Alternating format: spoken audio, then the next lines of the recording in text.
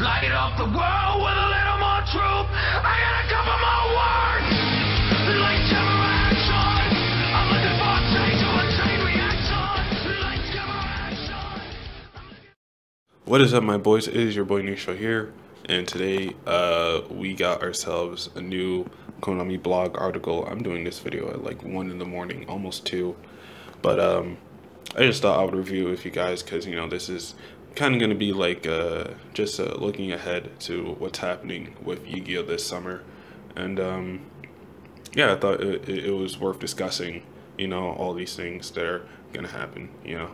So June 12th, the new ban list takes effect. Although it was already revealed last month, it takes effect Monday. So no more Norton. So June 23rd, Pendulum Evolution comes out.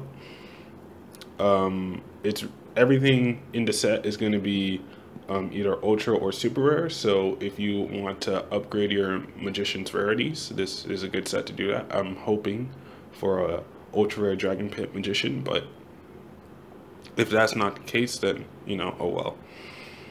And magician is one of those decks where I just think a lot of people say it's not going to be good in link format.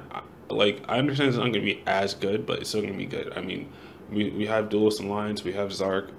The deck still has a bunch of crazy combos, even if they only Pendulum summon 1 monster per turn. They don't need too much back row anyway, so it's definitely not a bad well, it was kind of a bad idea on Konami's part, not just like to make it an entire set, but at the same time, it's like we got upgraded rarity, so it's kind of like a like nobody really wins here, because it's like the budget players are gonna have to spend more if they really want to make magicians, and the non-budget players, I guess they won't even look at this deck because they don't have a budget, so they could just go Blazoo. So next, I'll also note that, you know, it's going to be legal for all the World Championship events and qualifiers in Europe and North America and South America and Central America and whatever, you know. So next we have the dates of the World Championship qualifiers. So June 24th and 25th is the WC is the Nationals for Europe, and that same weekend is the Nationals for Central America. July 1st and 2nd is for South America. July 2nd, specifically only the 2nd, so I guess because it's a smaller country, it's Oceania, and then July 8th and 9th it's for North America, which is going to be the last one before Worlds takes place. So, July 7th, we have Battles of Legend Light Revenge releasing, and you get the Minerva reprint, you get a whole bunch of new stuff, you get new Gladiator Beasts, you get a few new cards from Arc 5, I'm hoping for Super Heavy Samurais, and there's going to be a lot of cool prints in this set. So, and there's also a Crystal Wing reprint in here, and everything in this set is going to be ultra rare as well. I think ultra or secret, or is it just completely ultra? I forgot, but either way, everything in the set's going to be high rarity, so you don't have to worry about them looking too ugly. So July 21st, we get the Link Strike starter deck, which is going to be the turning point for Yu-Gi-Oh, where the entire game changes to Link format. Or as some people are starting to say, that I heard, it's Link era. It's going to be a whole new chapter of Yu-Gi-Oh, you know. After these first 5 series, Links are really bringing something, like not just bringing something to the game, but changing it as well. So it kind of is a new era. Also, you know, they're going to have mats available with the new board placement, you know, the Pendulum scales being at the bottom, I mean in the Spell and Chakra zone, and the 2 Link zones as well. And now, more than ever, zones are going to be real important. So make sure that if you already, like, I'm like, if you already know, like, your card placements, I mean, I'm sure everybody knows where everything goes, like Spell and Chakra zone, Monster zone, Link Zone, Pendulum Zone, everything like that.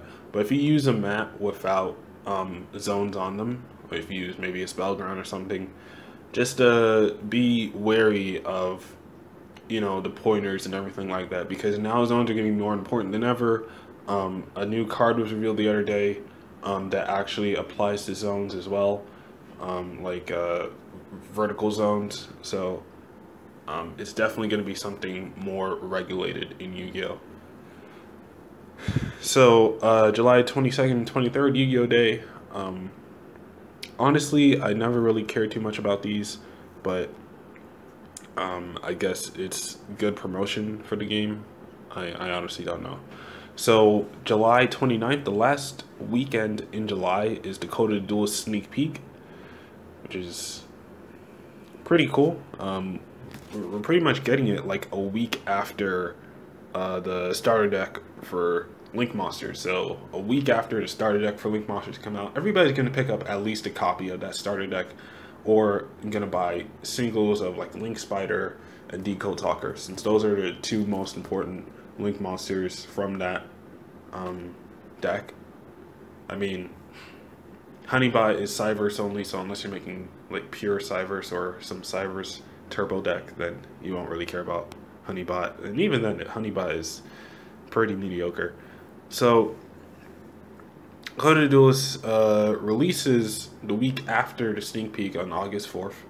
So Link Monsters come in, we're going to get Mrs. Radiant, we're going to get Firewall Dragon, we're going to get the Go Keys, the Trick Stars, which is going to be annoying. It's kind of going to be like a Morphing Jar revived. And yeah, and they even gave us the name of the sneak peek card. Vendread Hound Horde card for some rabid zombie dog excitement. So maybe it's a zombie, maybe it's gonna be a beast type because it's a dog. We don't know yet. So August 5th, OTS Pack 5 releases. You know, I guess if you attend tournaments in the next season, you know, like the August, like after Worlds, that like the season of August to July again, you know, for next year, well, for next era, I should say, because, you know, it's Link era. It's going to be the first Yu-Gi-Oh! Competitive season of Link era, so it definitely is going to be a big deal.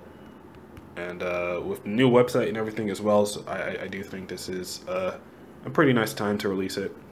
So the week after the OTS 5 pack releases, we get to see the official World Championships.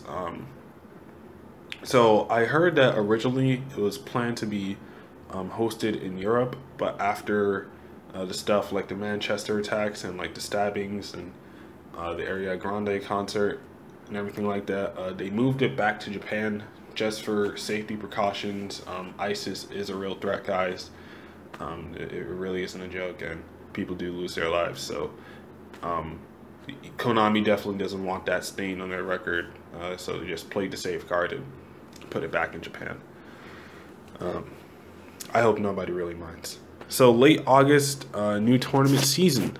All right, I was just talking about that earlier. So regionals and YCS events start up again late August. So maybe we're probably going to get the ban list before that, just to ease into the next season. Well, maybe not ease, like just to transition into the next regional season. We're probably going to get the ban list before the new regional and YCS Yu-Gi-Oh! Competitive season starts up, just for convenience. And August 25th, the Megatins are coming out. Definitely going to be a lot of good reprints in this one. Desires has already been confirmed. We got a few Link Monsters. For some reason, they're giving us Blue Eyes and Dark Mission again without any alternate artwork. If it was alternate artwork, I wouldn't complain. But it's like, it's the same artwork. It's the same artwork we've been having for years, alright? It's like, what's the point? It's not some like collector's edition type of thing. At this point, it's just annoying. It's like Sonic with Green Hill Zone. It's like, we have it enough, alright? honestly, people are gonna buy the tins anyway. Like, people are gonna buy Sonic Forces anyway. But it's like, why is this here? This feels like a waste of space. Although the design on the tins definitely isn't bad. I think it's because it's a TCG exclusive thing. Like, I don't think the OCG gets mega packs.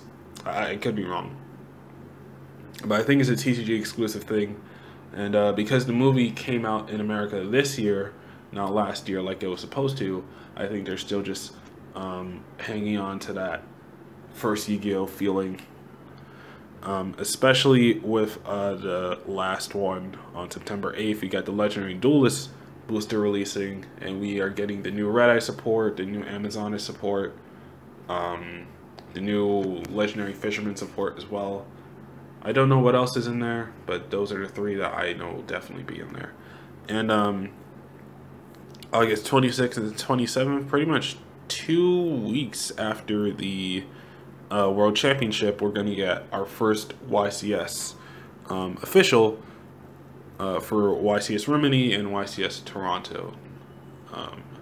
Usually YCS Rimini, I usually watch those streams. Those YCS Rimini is usually streamed, you know, just as a way to really start up the new season. You know, they stream YCS Rimini, and it's usually probably the one that I've consistently watched throughout the past 3 years. A few years. I said through years. I mean, anyway. So yeah, that's pretty much what's happening for Yu-Gi-Oh this summer. Definitely not bad. Usually, I feel like summer is the best time to play Yu-Gi-Oh, unless if you're not playing competitively. Because if you're playing competitively, then you're probably going to be very stressed with like nationals and like worlds and everything.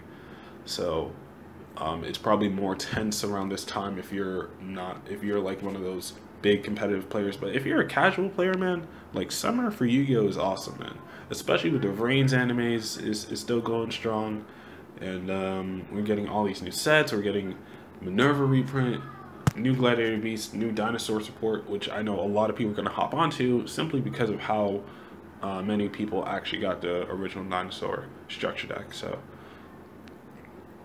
And then the Magician stuff, I'm still, like, I don't think it was necessary to make it an entire set. We could have just kept the starter deck and, like, made it all hollow, and then maybe I pay you an extra $5 or something. Maybe a $15 for an entirely hollow starter deck, I think would have been a good thing to do. It would have been something new.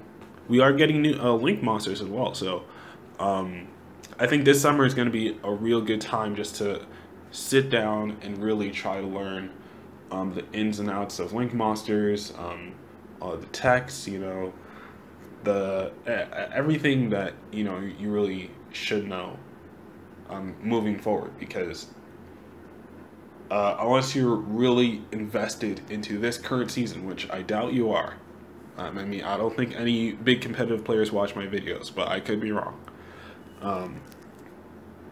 I think this summer is a real good time just to take a step back and look at what's going to happen moving forward. I know a good number of people are getting mad at Link format, or Link era. I think we should start calling it, actually. It's actually pretty nice. But I think it's a fresh new start for the game like this. Is definitely something that we wouldn't have expected ever. And you can get mad and say, oh, like, Konami's just killing, like, the low-tier decks. Like, they're making what's bad even worse. But at the same time, you know, it kind of evens the playing field a little bit. Because, you know, now decks like Yangzing Dinos actually have a way better chance of actually topping versus, you know, around, like, this format where it's something more rogue. You know, decks like Mermails, Metaphors, not as much. Light Sword is definitely going to have a fun time with this. Especially with the new Light Swords coming out in Code of the Duelist, man, it's gonna be a crazy format. Like, starting off, it's gonna be a rough start, and a lot of people are gonna switch to decks that are pretty mediocre and kind of slow, just because they want to see how it does in Link format. And then once everything settles down, we have a few YCSs, a few events, we see what tops. Like, the competitive players don't really pay attention to what tops like at the beginning of the season, because usually the beginning of the season is the time where most people bring in like crazy once in a lifetime decks that you never see again. Like last year it was like Buster Blader Shadow and Utopic Ignite, and it was a whole bunch of stuff that we never saw before or see again after that point. But it, you know, it was directly after well, it was the start of the new season, so it's way more likely to be for people to get creative, you know. And then after we see what's good, it's like, oh, that's what's good. All right, everybody hops onto it. I'm not saying that I think everybody that plays Yu-Gi-Oh competitively is sheep, because that's not always the situation. But because such a big number are, it kind of makes the casual community doubt, well, not doubt, kind of resent the competitive community. So, yeah. Anyway, this was Nistro here, just giving you guys a little update on what's coming ahead and, you know, my thoughts on it. But, yeah, I'll see you guys later. Peace.